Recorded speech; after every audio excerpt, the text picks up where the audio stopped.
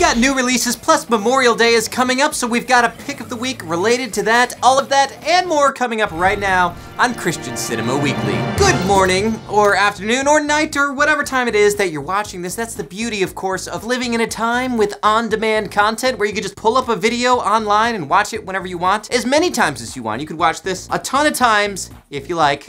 I highly recommend it. And speaking of on-demand content, let me tell you about some new content available for you to watch, of course, at christiancinema.com. First up, we've got Genesis, Paradise Lost. Genesis, the very first book of the Bible, has been suggested by some outside and even some people inside the church that it's purely metaphorical. But this documentary revisits and reinforces the literal view of the book of Genesis. In a culture steeped with secular theories of how we all got here, sometimes you find yourself wondering, how much do we really know about the creationist perspective? How much evidence is there to support this long-held belief? Well, Genesis Paradise Lost features interviews with academics paired with stunning 3D graphics that lays out a thought-provoking presentation of exactly that. It's definitely worth a watch. Next up, we've got WWJD II, The Woodcarver. Now, I'm not gonna pretend that WWJD I was a box office smash, or that I even knew that it was a real movie. I know about a lot of movies, but the original one came out in 2010 and I guess I missed it. But that's okay because this one really does stand on its own. See, if you thought that WWJD, What Would Jesus Do, was just some bracelets that were popular in the 90s, then well, think again. Inspired by the original 1896 book In His Steps, this movie tells the story of a curmudgeon old woodcarver and a troublemaking teen. Not really the likeliest of pairs, but when the teen vandalizes a local church, his punishment is to help the woodcarver fix the damages. As they work together, both of them find themselves repairing more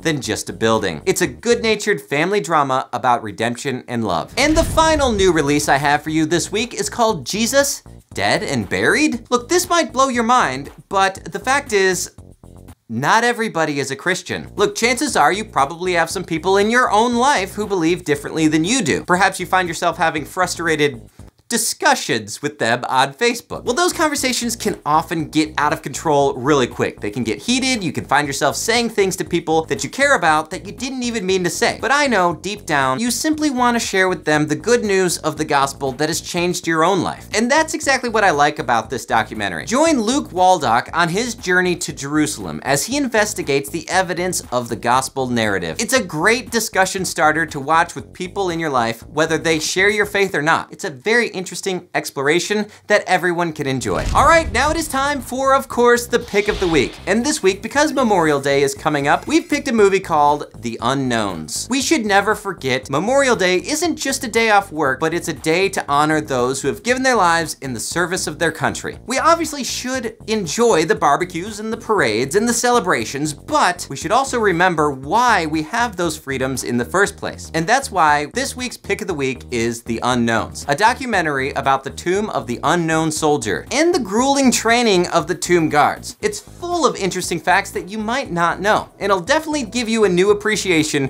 for those mysterious guards at Arlington National Cemetery. Hey, do you have a Memorial Day tradition? Let me know about it in the comments below. I'd love to hear your stories, and if you want to check out any of these movies, then you can do so at christiancinema.com, and if you do, let me know what you think about them, or if there's a movie that you would suggest. Well, that's all I've got to say for today. Be sure to hit that subscribe button if you want to keep up with the latest and greatest news surrounding faith and film.